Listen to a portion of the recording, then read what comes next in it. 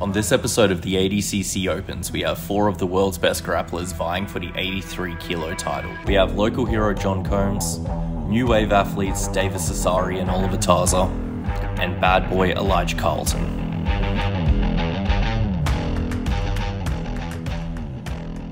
Michael Sears here with ADCC at the ADCC Denver Open. Oliver Taza, you were the favorite probably in this division at Costa Mesa. Arm drag to the back by Taza. Taza's moving to the legs. We had 7 matches last week, so there's a lot of things to look at, to adjust, to fix. I had some tough opponents, on the feet, adjusted a lot of things, looking to be more active in certain areas. Taza attacking the legs. He's got the isolation. There's the heel exposure and the bite. Taza hipping in.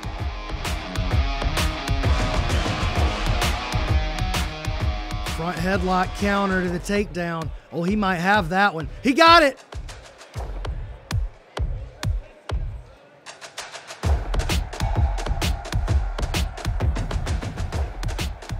There's the inversion to the legs. Incredible movement. Classic Oliver Taza. Exposed the heel. Third one was a good match, back and forth. I got a negative for debatable guard pull. You get a negative. Taza in a battle for his life in this matchup.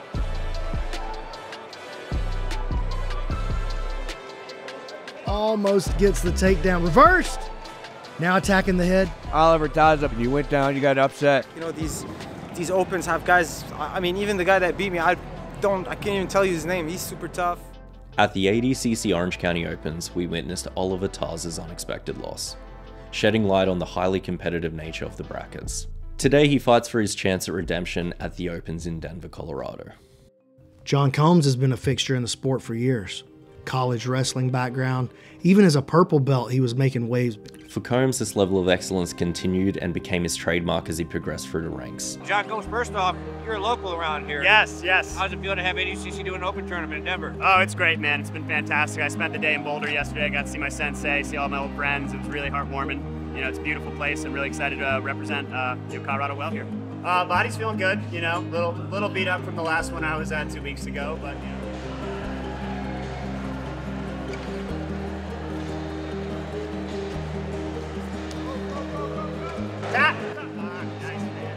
Having tested his skills against some of the finest competitors in our sport, the question arises, can he make the leap and hold his own against the upper echelon of grapplers? Ready to put out a great performance today. It's fantastic getting the opportunity to do this rule set more often, so I'm going to take advantage of this as often as I can. You gotta wonder how John Combs is feeling out there. A lot of pressure, or is he feeling loose, calm, relaxed? Combs cuts through the guard.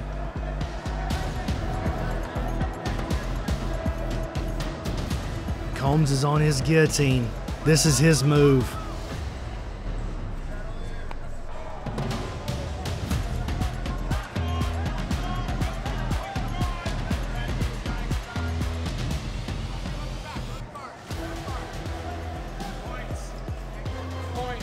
And this is where Combs is so dangerous.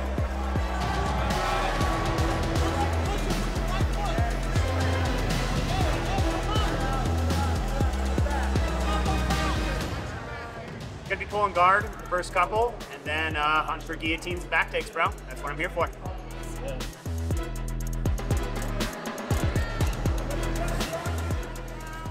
Combs has a grinding top game.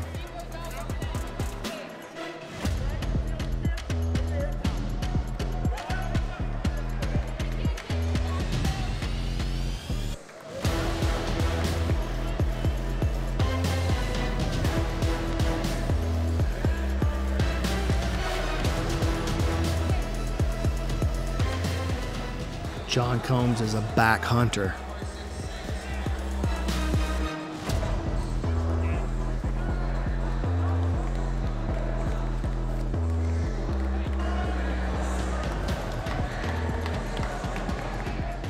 you think about your division coming up? Yeah, you're always ending up in the blue. Yeah, I know, man. Yeah, I got a couple tough matches in the first round, and then assuming I do well in those, I got Davis, who I'm really looking forward to go up against. That guy really, I think he shocked a lot of people back at the Costa Mesa Open when he ran through that division.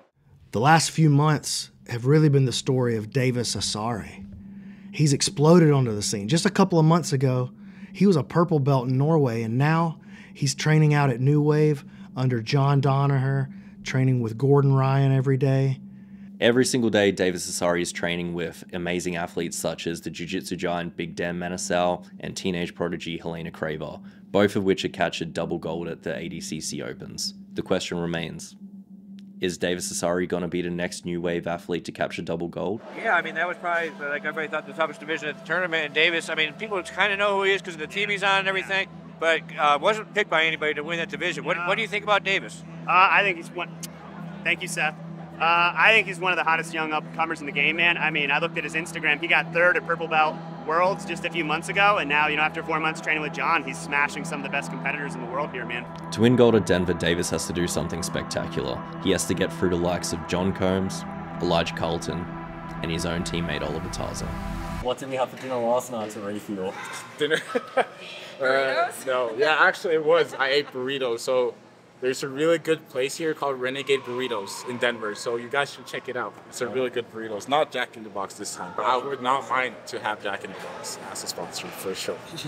How you been, bro? You been good? I've been good.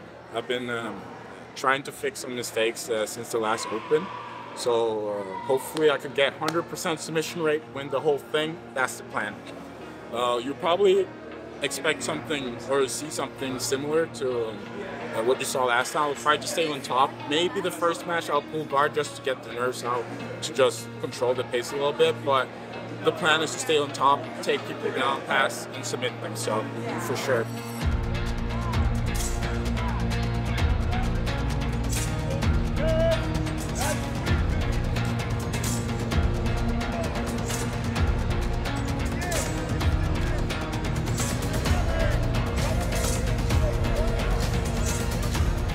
Davis is so dangerous on the back.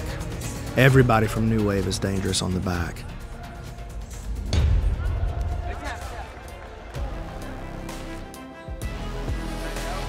Ready? Fight!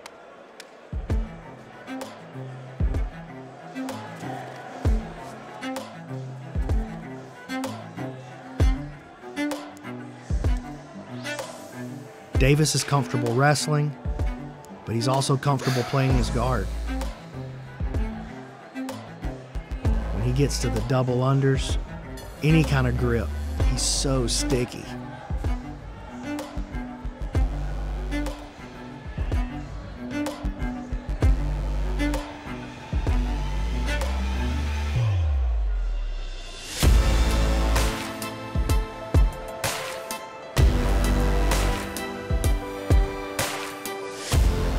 You have to wonder if the pressure of being the reigning ADCC Open champion is going to get to the young man.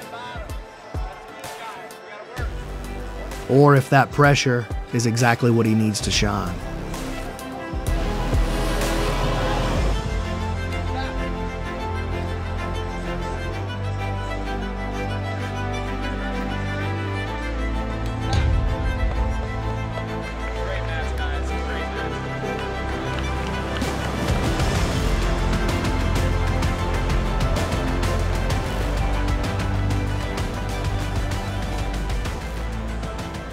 And now a crucial rematch between Davis Asare and John Combs. The last time they met, Davis won via straight ankle lock.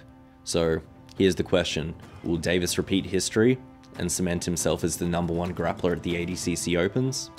Or will Combs tie up the score and prove that anyone can win on any given day?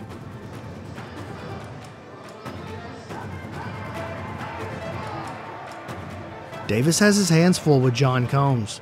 Combs has been around a long time. Davis new to the scene, but he's just running through people.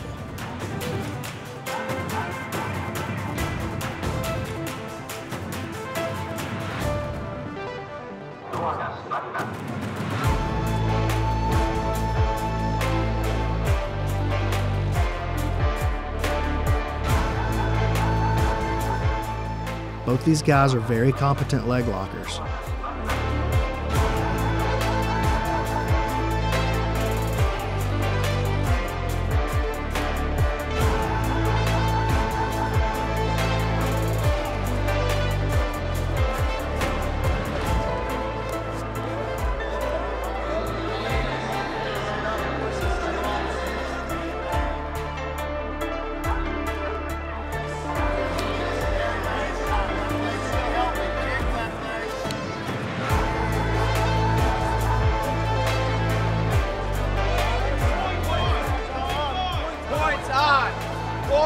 Points period tends to be where the more experienced grappler really shines.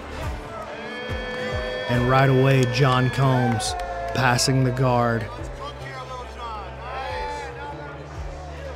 throwing his leg over into a beautiful triangle.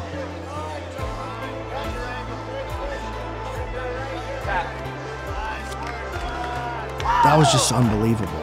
That was an incredible play by John Combs.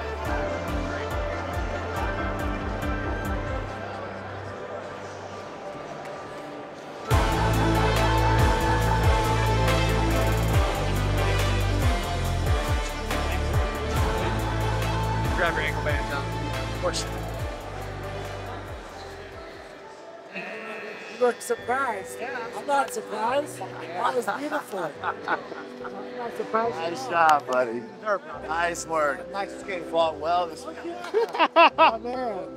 That was awesome. I'm not surprised at all. You looked up like you didn't know you're the man. You are the man. Good job.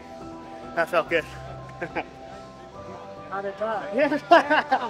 No, yeah, you got a whole range of skill levels. You got to stay on top of the game as best you can, you know. Mix things up too, man. This is a chance to try new things. Like, I've never been a leg locker, and shoot, I won that match before at the heel hook. Never done that before. And then this one, I got out of a bad spot by threatening with a leg lock. So I think this is an opportunity to open your game up. I mean, who cares really what happens to these things, man? This is just about growth and development. You know, I'm sure Davis is going to come back from this way stronger, and, you know, looking for some payback. So, you know, I'm here for it. I just want to keep competing as much as I can, grow as much as I can. I love jiu-jitsu. It's my favorite goddamn thing on this whole planet. I just want to keep doing as much of it as I can.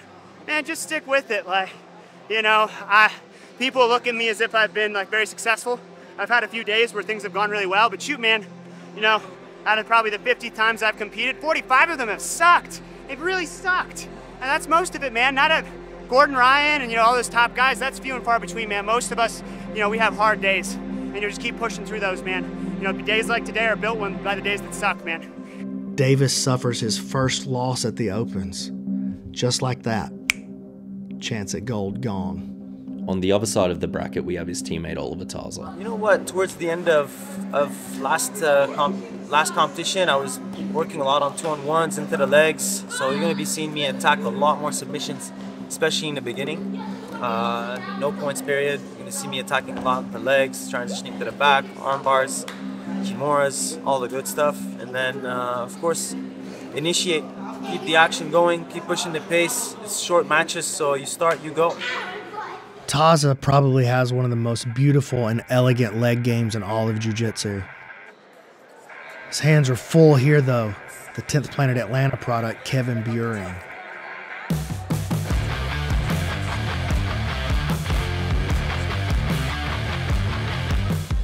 Taza's probably the most experienced person in this bracket.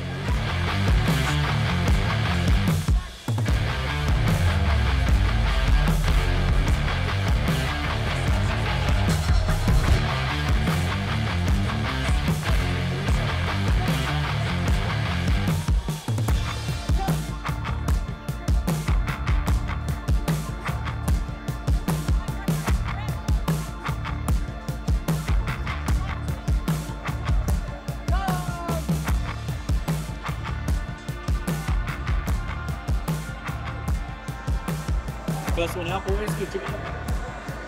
This one up always sucks, man. Alright guys, bring it in, good luck. Listen real quick. Don't stop. Time in.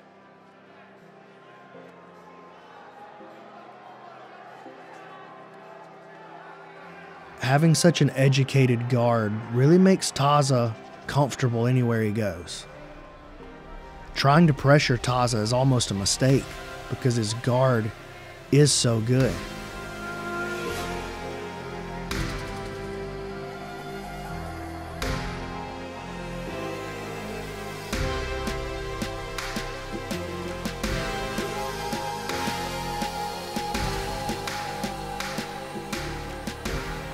He's got dangerous guillotines, dangerous leg locks. Taza's the total package.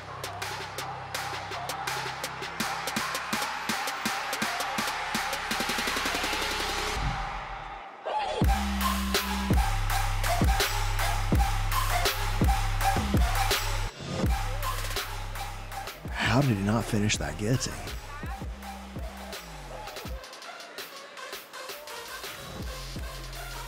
Look how effortlessly he moves underneath people. I just think Taza's one of the best in the world at that.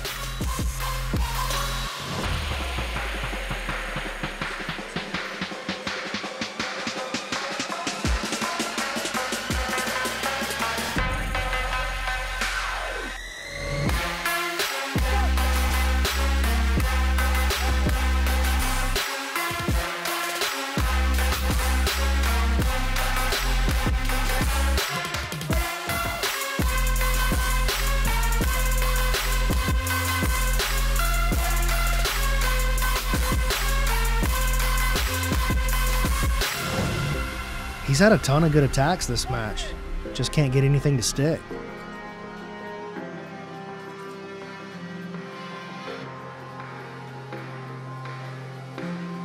There's his move. He does that better than anybody in the world. I think he's just got the most beautiful entry.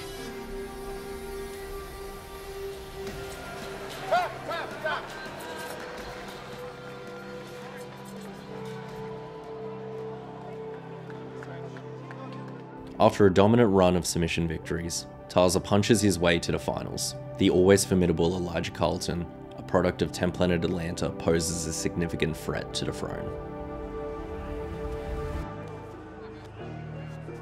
Here's the thing about Elijah's guard.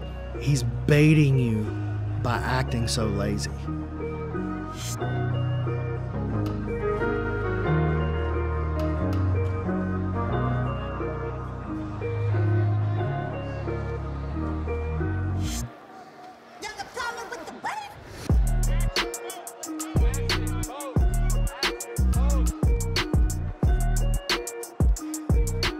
That's Elijah's move. He calls it the jabroni spin. He enters from the side, laces through the 50-50.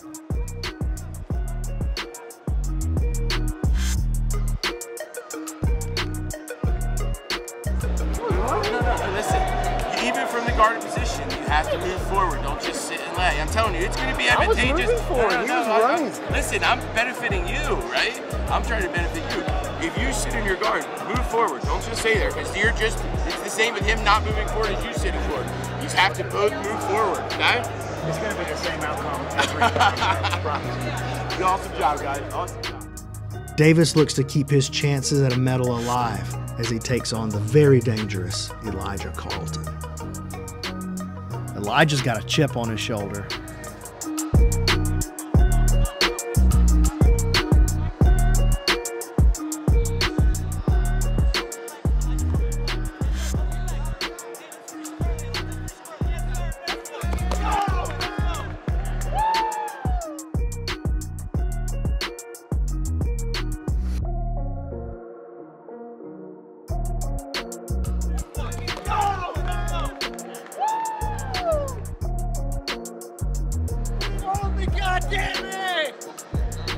When you come out of the 10th Planet Atlanta count with Sean Applegate, you're gonna be a leg locking machine.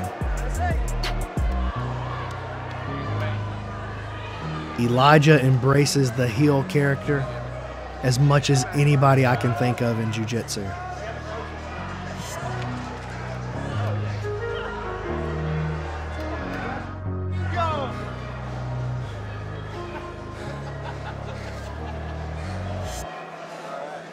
Let's go, dude. Congrats, man. Congratulations. All right, this This 86 bracket with 83 bracket, absolutely nuts. Elijah Carlton just taking out Davis Asare, absolutely nuts. He'll be in the finals.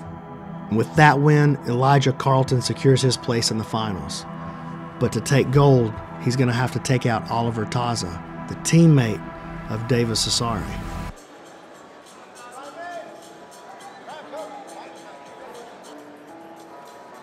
Both of these guys definitely understand how dangerous the other athlete is.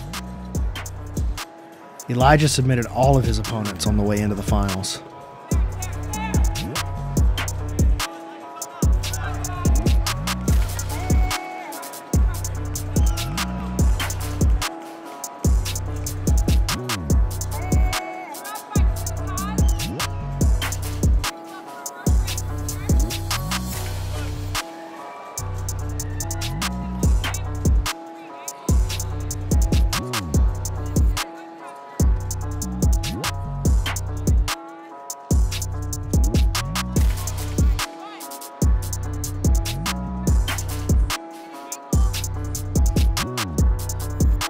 Elijah's making some good entries. He gets to the back on Taza.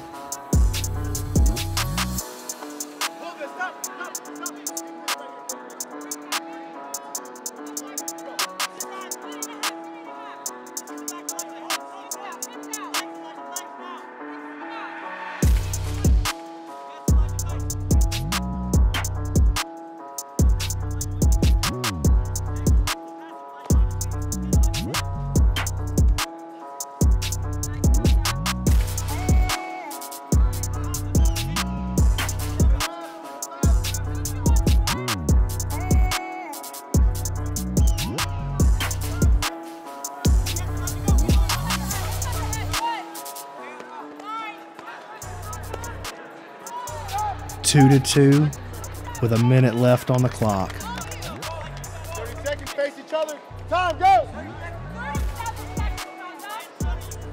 Will Taza's experience be able to pull it out here at the end?